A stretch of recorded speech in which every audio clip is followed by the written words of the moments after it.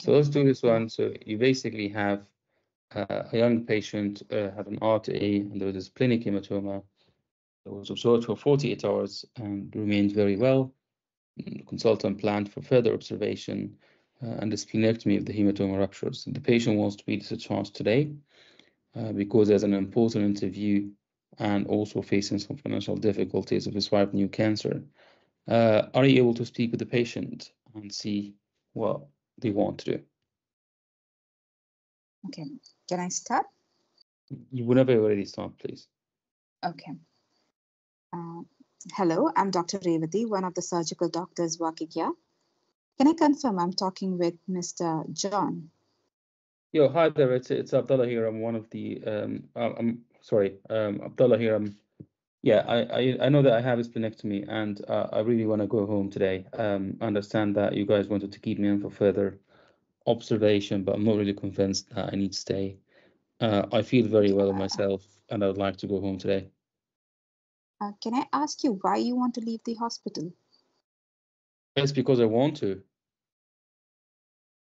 Okay, but let me first tell you what exactly your condition is so that you I get a think I do better understand idea my about it. condition. I understand that I have a hematoma or blood in my spleen, and I do understand this very well. But by all means, yeah, if you want to explain it, you can go ahead and explain it. Yeah, so Mr. Abdullah, you have a condition known as splenic hematoma. So this means that there's a collection of blood around your spleen, which is present in the left upper part of your tummy.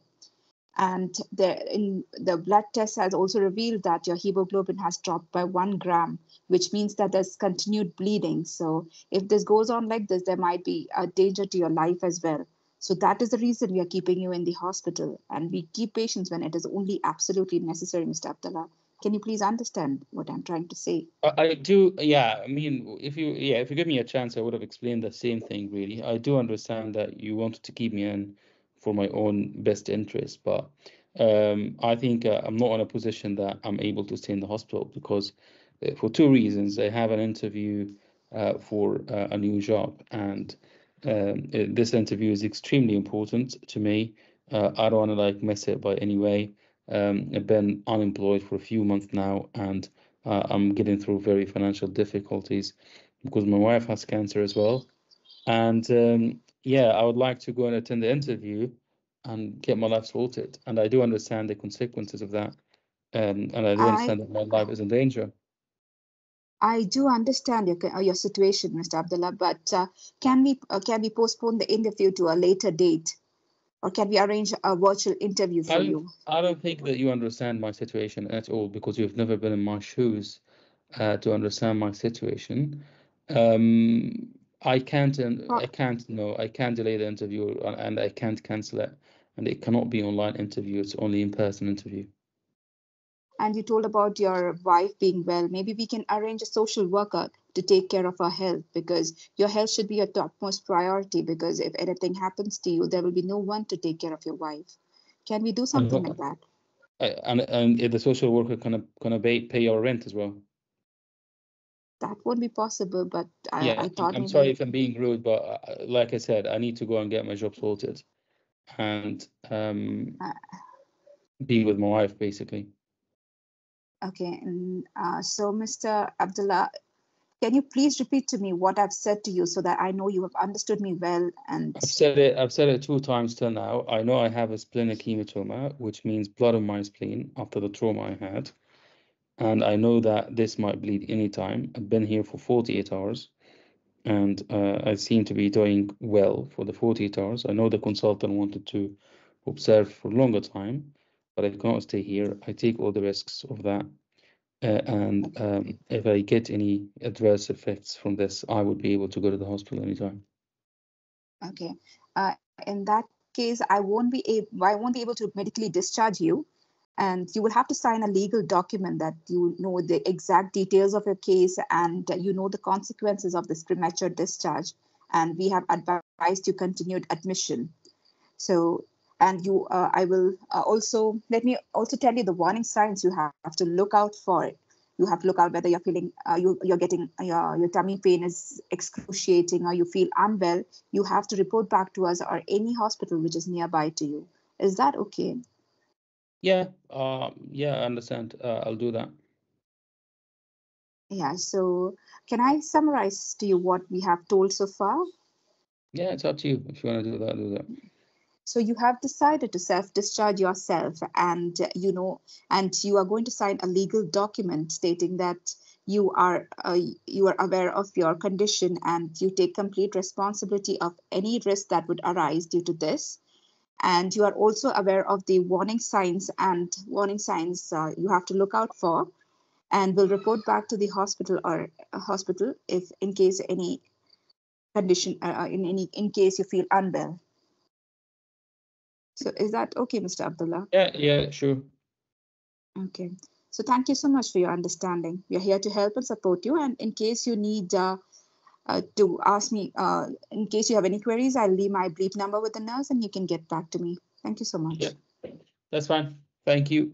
So tell me, what do you think? What do you think of your performance? I don't know. You tell me. Try to think what There you've was, done. I couldn't talk more because the patient was talking. Yeah. So that's the thing. I always try and do that in the mocks. Basically, sometimes you actually need to let the patient talk rather than you talking. Okay. Um, in an exam setting, especially you have like a few scenarios when the patient would really want to talk. So you want to get everything out from them, and instead of you just talking and explaining everything. All right. So that's one point. The other point, after giving them the chance to talk, try to acknowledge their concerns in a better way.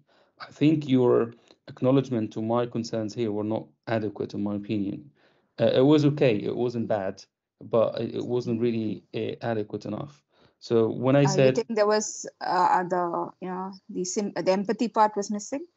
yeah, it's very necessary here. I felt like you were saying it in the same tone that you were saying everything else.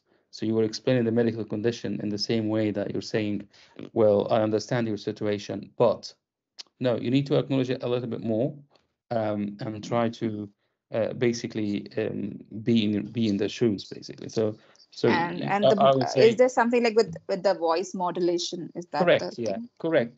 It's voice Yeah. modulation and also the phrasing that you use.